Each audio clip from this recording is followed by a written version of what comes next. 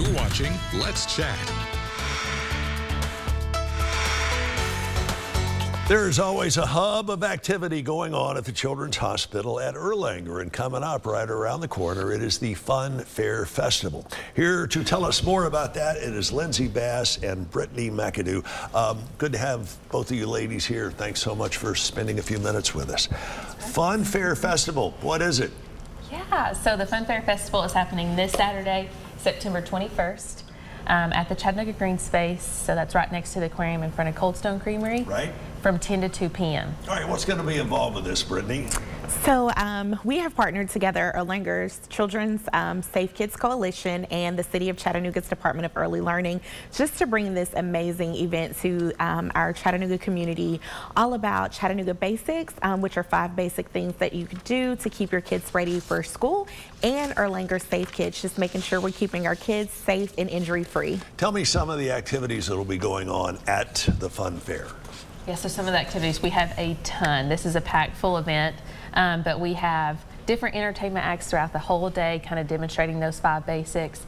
We have yard games, carnival games, we have a petting zoo, we have a balloon artist, just so many activities. Wow, sounds like a ton of fun. Yes. And what are those 5 basics that you were talking about? So there is to maximize love and manage stress, talk, sing, and point, count, group, and compare, explore through movement and play, and read and discuss stories. I'm going to pick a couple of those. How do you manage stress? So there's a couple of different ways. Just making sure that you're soothing your kids, just not always no, but just explaining why and showing them the difference. But also as parents, if we keep an organized routine, then that will limit the stress to us that we put off onto the kids as well. Is it okay to let the kids know that you're stressed about things also? Yeah, I think that's where you come in to create honesty and create a better relationship. And so kids can tell when you're stressed, and then that way they can identify when they are stressed as well. All right, you said reading stories and explaining ideas. Yes. Tell me a little bit more about so just making sure you read to your kids every day. I think Hamilton County schools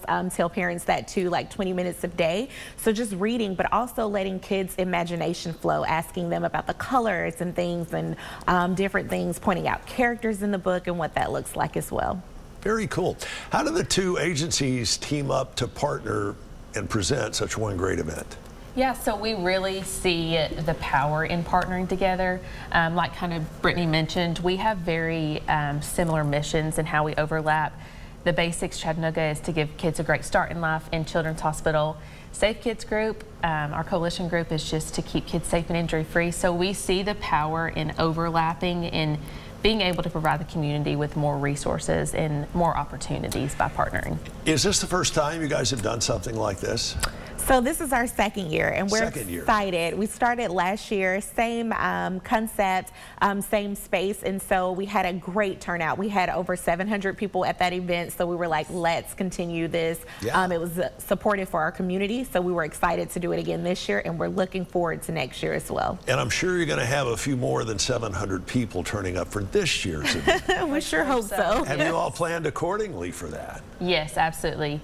We know we've kind of based it off of what we went last year, and we expected around 500 last year, so we were really surprised and eager for this year, but we have planned accordingly, and this is a free event. I don't think we mentioned that, but it's a free event for the whole community, so we really want those families to come out and partake in this. You're gonna learn some wonderful lessons, some valuable information for your whole family, but just also have a really, really fun day. What was a big takeaway for both of you from last year's event? I think just seeing our community to be able to see all the resources. There are several exhibitors that will be there this Saturday. We have 40. So just to see the families be able to go to each of the exhibitors' table and just learn more about the free resources that we have in our community and things that families can take advantage of, from babies all the way up until our elderly in the community. So just excited to see people learn about resources they didn't even know were available in the community. All right, Lindsay, same question. What was a big takeaway from last year's event for you? Yeah, I think just like Brittany said, but also just the value in partnership and how we couldn't have done that alone, and just being able to pull off such a big and successful event together, and just the support that we have for each agency and just the team that we had behind us was really cool and powerful. Yeah, it sounds like a really cool and powerful event. Again, it is coming up this Saturday right in front of the Tennessee Aquarium. Where do we find out more information? So you can go to children'shospital.org and find out more information, and then you can also tune into the City of Chattanooga as well. What a really cool thing. And again, as these ladies have mentioned, everything is totally free. It's coming up Saturday from 10 until 2 right in front of the Tennessee Aquarium at the Chattanooga Green. It is the Fun Fair Festival. Take the family down. You'll learn something and you'll come back better for it. Stick around. We're back with more of Let's Chat after this.